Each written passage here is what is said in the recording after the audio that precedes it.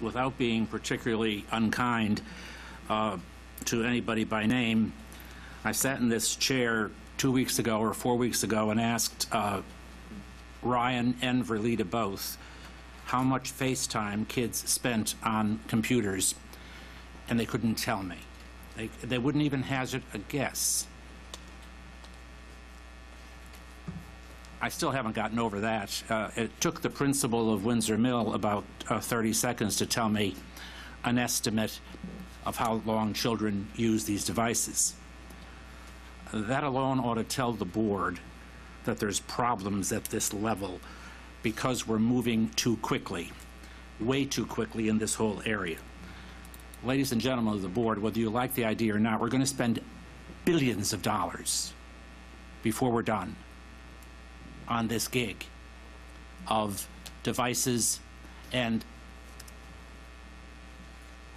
before we have them in every kid's hand, and all the years that transpire, and all the teachers that are teaching, only involved teaching teachers, and all of the massive amounts of money we're spending.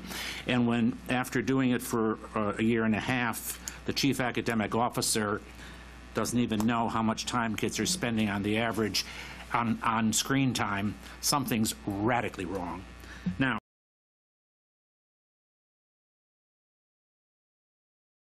Ed seems to be concerned about there's an us versus them. I don't see that at all. But there is a lot of concern in the body politic out there.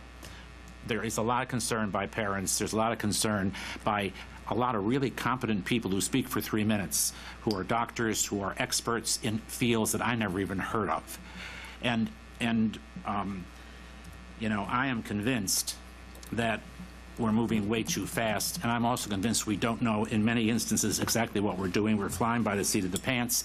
We're being sold a bill of goods by the technology educational cabal, which is making millions and will make billions off just Baltimore County, let alone other places as this expands throughout the nation.